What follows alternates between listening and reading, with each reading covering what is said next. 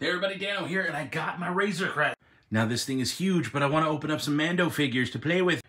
It came with Off-World Jawa, Grogu with the Pram, but I also bought Queel, the Mythrol, and Bo-Katan. What should I open?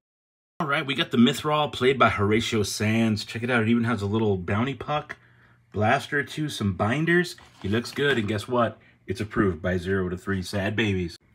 Okay, let's get this thing opened up real quick. Let's do it.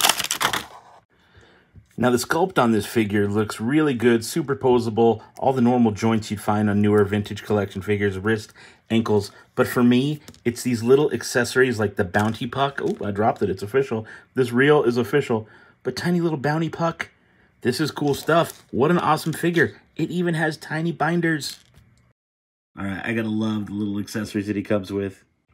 But for real, that bounty puck is awesome. Let me know what you think. Subscribe for more.